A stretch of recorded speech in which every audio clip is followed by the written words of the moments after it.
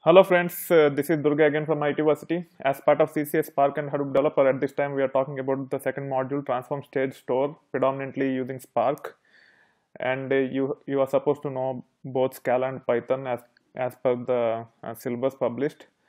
We have already covered the first four topics of this module, learning objectives of this module, and now we are talking about writing a query that produces ranked and sorted data using Spark, especially Python in this case.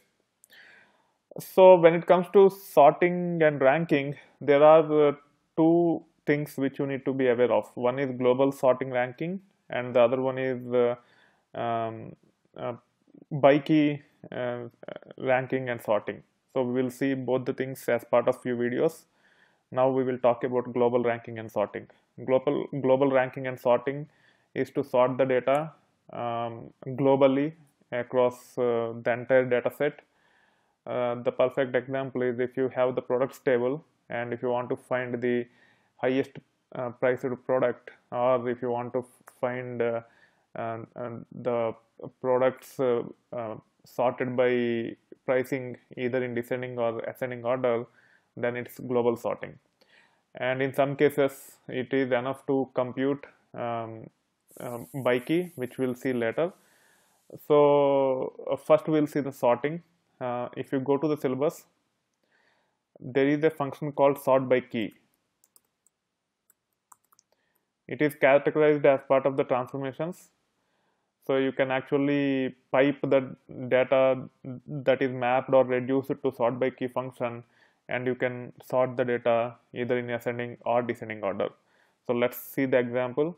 In this case, let us understand the data set which we will be using. Even though the example says orders, I will try to demonstrate using products, and then the scripts I will change to products itself. So to understand the data structure, we have to go to either MySQL database or to Hive, where we have these tables. In this case, I am already in MySQL, so I will be using MySQL to explain. So the products table have 6 columns: product ID, product category ID, product name, description, product pricing, product image. And we want to see the details uh, of products sorted by product price. So first we need to read the data which is in HDFS, and then we have to do necessary transformation to divide the data into key and values, and then we can apply sort by key to sort the data based upon product price. So I'm launching Pyspark using 1.2.1 version. As this is not the default Spark on the VM, I have to explicitly give the path of 1.2.1 Pyspark, and I'm launching Pyspark in local mode, which is native Spark mode, to run the scripts or jobs, because it is faster compared to Yarn, which is default. Now we are in the Pyspark, which is Python based Spark command line interface. First you need to read the data for products using sc.text file user. So this is the path where I have the products data which I have imported using Scoop while demonstrating earlier, and hit enter. Now you have the RDD products mapping to this data set. Now I can actually do for in products dot map. I have to map, and now lambda, I'm developing a anonymous function or lambda function in Python. Rec stands for record, and then I want to return the key and value pair, the key being rec of rec dot split by comma, and then I want to get the fourth item, which is product price, and I have to typecast it to float because it's a float type, otherwise it will sort as a string, which will give the incorrect results. And then the value is rec itself. So once I did the necessary transformation of dividing each and every record into key and value tuple, key being the price of the product and the value be in the record itself. Now I can use sortByKey function to get the data sorted by key, which is product by in this case, and then I am doing collect to iterate through all the values, all the records, and then I am printing it and hit enter. Now you can see that the data is sorted based upon the price, the highest being $1,999, which is solely 35 elliptical. And if you want to do it in descending order, you just have to say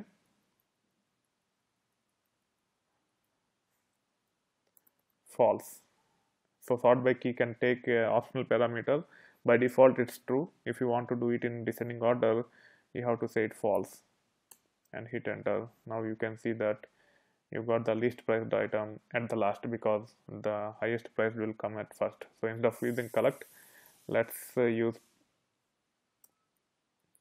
take of 5 and we will see top 5 products and hit enter. You can see that highest price product is $19.99, and then there are 3 products with $17.99 and then another one with $10.99. And if you want to do secondary sorting, so let's say you want to first sort by price and then sort by either name or some other thing, you have to change your map function in this case to create a tuple as key. So I'm now creating a tuple, and then let's sort it by product ID. Product ID is integer, so I want to use integer function, and it's the first item. So rec dot split comma 0. Okay, and then we have created the tuple, and then you can hit enter. Now you can see that first it is sorted by the price, and then it is sorted by the product price. So the ascending and descending order is applied on the entire key. In this case, it is sorted by price in descending, and then sorted by product ID in descending, because it applied globally. But if you want to sort by this one in the sort by descending by price and then sort by ascending by second column, you might have to customize the customize some advanced you might have to consider advanced Spark, wherein you have to customize something called comparators and all, which I will not be covering as part of the certification syllabus. I don't think they will get into those many that level of detail for this CCA certification. But you can perform secondary sorting by just moving the whatever you want to use for sorting to the key in the key value tuple. And if you want to discard the key and just display the value, you can say sortByKey false, and then you can say here, you can again run the map function on this map lambda rec, and I just want to return the value, which is rec of 1 in each of the tuple, and hit enter. Now you can see that you are only seeing the actual records on the product, which are already sorted by the product price. The first one being the highest one, because we are using sortByKey false. So this is how you can actually do the sorting, and also you can achieve ranking also by applying take, but there are better alternatives to actually apply rank on the dataset. So there is also there are also functions such as the top and takeOrdered. So takeOrdered, and also I think top is not included in this. Top will give so top is like take, only difference is top will automatically sort the data, and give top 5 records from the data. So instead of applying sort by key and then take of 5, we can actually change it to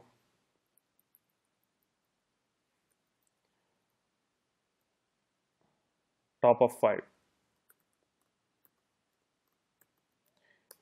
Top, it only sorts data in descending order, and then try to find try to sort. It will sort the data in descending order, and it will return top 5 records after sorting in descending order. So it is meant for get the ranking of your data set. That's why it will actually uh, sort the data by key in the descending order. In this case, by using this simple command, we have actually sorted the data in descending order, and then we got the top 5 records. So top is actually similar to take, but it internally sorts the data and give top n number of records, n being the parameter of the top function. And then sort by key and top are to give the results based upon in some special cases. But if you want to customize your sorting and if you need more flexibility, you can use take ordered instead of top here. Take ordered. It takes 2 parameters.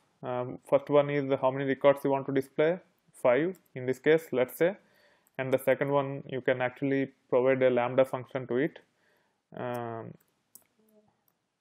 So rec. So in this case, I want to sort it by by the price in descending order, and then product ID in ascending order. So we can use take ordered and we can achieve it easily. So here I want to sort it by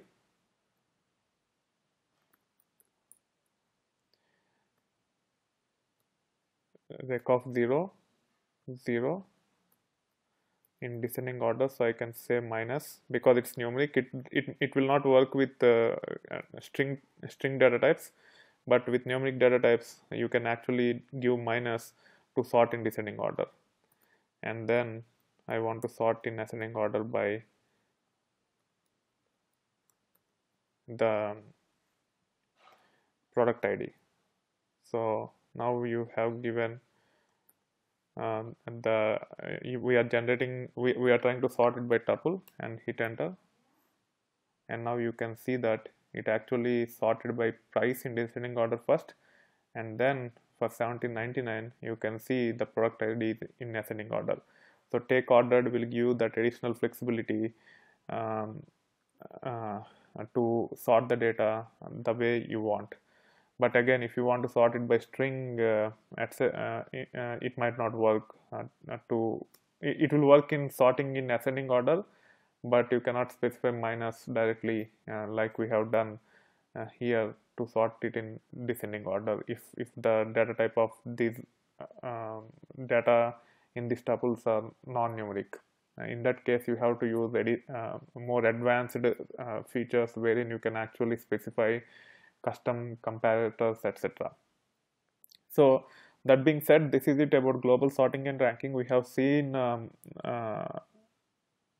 sort by key, top, and take ordered. These three are the functions.